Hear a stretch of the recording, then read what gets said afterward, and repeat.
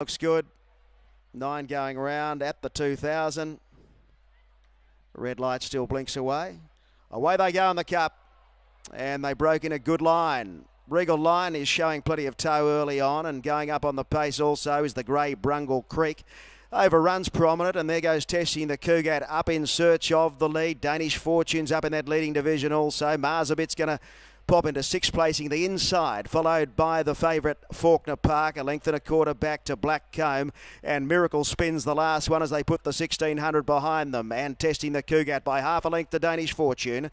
Regal Line third, and Overrun is running 4th, 2 wide, 2 lengths to Mars, a bit along the inside of Brungle Creek. Fawkner Park, the favourite third to last on the outside of the mare, Black Comb, and Miracle spins the last one. They've got 1300 to go, and Testing the Cougat is running them along at a good clip, leads by 3 parts Danish Fortune, a length and a half Regal Line, a length Overrun, 2 to Mars a bit, who ran second in the race last year. Brungle Creek, the grey, is beyond midfield, a length and a half to Fawkner Park, going around Black Comb, and Miracle Spin is ridden with patience at the back end of the field. 900 to go, Testing the Cougat by half to Danish Fortune, a length and a half to Regal Line, covered up by Overrun, 2 and a half to Brungle Creek, racing with Mars a bit, and then comes Fawkner Park, who travels well on the outside of Black Comb, and Miracle Spin is tracking Fawkner Park into the race with 6.50 to go in the Albury Gold Cup. Danish Fortune takes over from Testing the Cougat.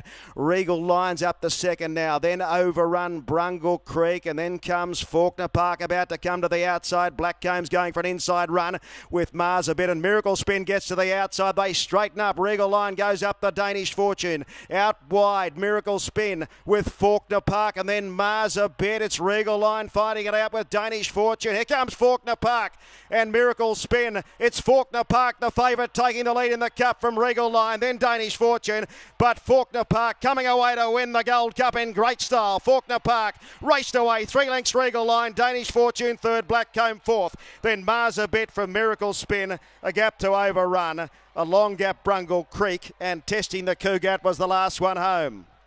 The odds-on favourite, too good for them.